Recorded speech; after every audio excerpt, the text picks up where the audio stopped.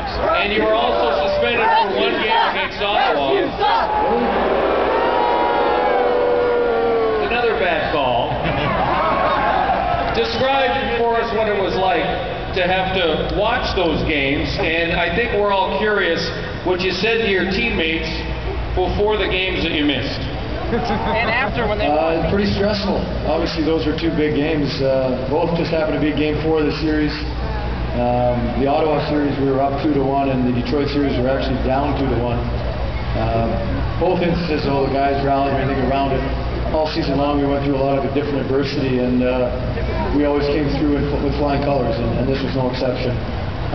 You know, as we mentioned earlier, these guys rallied around it, played extremely hard, and showed the type of passion and intensity and heart that it was going to take to win the cup. And I didn't really say anything because if you're suspended or hurt, you're not allowed in the locker room.